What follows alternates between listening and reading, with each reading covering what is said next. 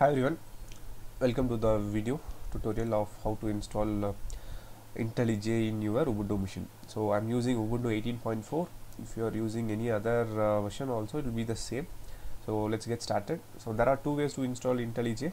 One is manually you download the file, which is tar file from the Intellij IDE website. Then you will do the extract and you will move the file wherever you want and you will start installing. Okay, so I'm going to show this way now. So for this, what you need to do is go to your browser and go to the Intellij site. So you can search for Intellij and browser, the result will be shown here. The first link, which is JetBrains, this is the site.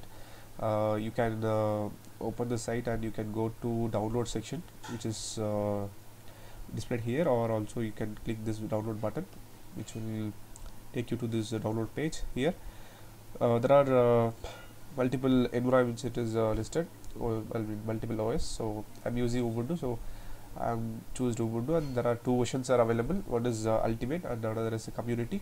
So Community is a free version and Ultimate is the paid one. So I'm going to use a Community version. I already downloaded it. You just download this button.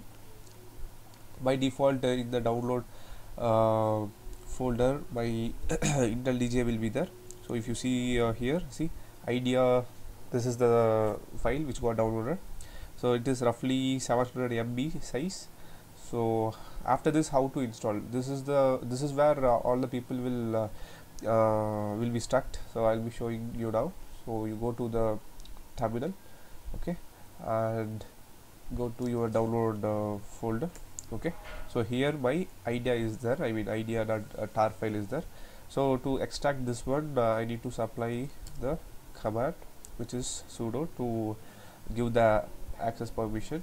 Then tar -xzf, this is the command, and then followed by your file name, which is the file is downloaded. I am pressing tab, so it will auto filled. Okay, if you are not getting this field, you just check your spelling, or you double tap and verify if you have multiple same files are there. Okay, so once this is listed, I'm going to give enter, and it will ask for my root password, which is which I just entered. So it will taking a couple of seconds. So what happened is, now it is extracting this one and it is creating a new folder called idea. Okay, so let me show you here. So if you see just idea, sorry, so cd idea, see this is the folder which got created. So I'm going to here and you can able to see this folder, right? So it's recommended to move this file to your other directory, because this is a download directory. If unnoticed, you can able to delete all this file, so you cannot access after those. So I'm going to move this file to opt. Okay, so what I'll do is I just giving a command to move this file. So sudo move idea this file. Okay, don't give the tar file again. So it is a folder which got extracted. Then I'm just giving opt. So this is my inside that opt. I'm going to move this file. Okay, I just moved it. So if you see here, there is no file here. So I'm just going to verify whether it is moved to opt. So in computer, see there is a opt folder, and here it is my file, right? So I have moved here. So now what I'll do is, so I'll need to install that one. So for install, what Intellij is provided is, so if I open this folder, you will able to see bin all those supported files. So there is a install Linux tar.txt. So here they have given instructions to install it. So we did the first one, right? So the next one is to start application, open a console, cd into home directory bin and type intellij.sh. So if you see here, we have bin folder, here we have idea.sh file. Okay, we are going to start this idea.sh from our command line, right?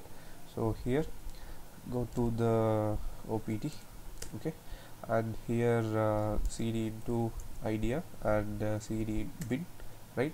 So I am inside bin folder. If you just list down this one, you will able to see all the files and folders.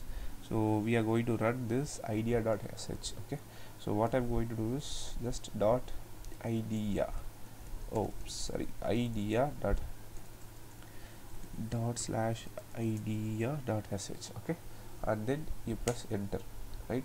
So now it will, the installation will start it. So just a policy, privacy policy, you just need to press this checkbox, click continue, and this is all your option. You need to if you want to send any statistics, you can accept or don't send, right? So it is asking for which theme you wanted. So I prefer dark theme, so I just kept as default one, dark theme. If you don't want to select now, you can just skip here. So I wanted, so I'll just select here and next, and create a desktop entry for integration. So yeah, this will create a idea whenever you press the start button and you can type Intellij here, so it will show. So it is recommended to select this one, right? And next, click next. Okay, from command line. Okay, so for from command line also we can able to start it. So it is asking to set it, so I'm just want to select it, this one. So select this, and here it asks for what and all any other things you wanted to install along with this. So I would say next feature plugin. So all our plugins it is asking. So I'm not installing anything. Okay, I'm just not selecting and clicking on start, and it asks for root password. So I'm just giving my password here. Once I supply the password, you can be able to see Intellij is started, and also the command line, if you see, it is always running, right?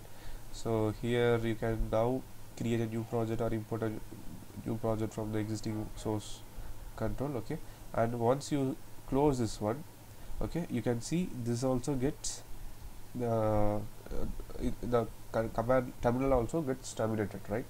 So the next time again, if you want to start, you just press this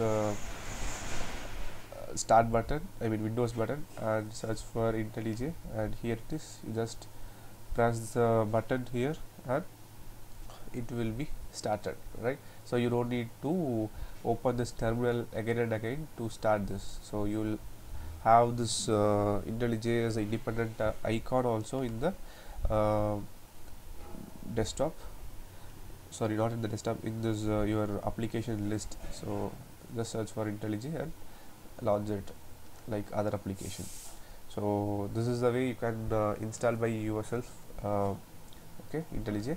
This is a one option, and the next option is you can install it by the snap.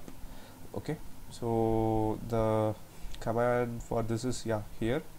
So if you are in Ubuntu, you can always install like this, so you don't need to do all the stuffs by yourself. What you need to do is just copy this line. Okay, if you are downloading the classic version, copy this, I mean community version, copy this, or ultimate version, copy this, or educational, that is another flavor is available for learners and students. If you want to try it out, you can use this one. So you just need to give this line in the command line, so it will install it. So if you want to install like this, you just give and press enter. So I'm not going to do this because I already installed it by downloading the tar file. So I hope you guys like this video. If you liked, please like, share with your friends, and any questions or any issues, you just comment in this video. I'll answer it, right? So thanks for watching this video. Please subscribe to Code Simple. Bye.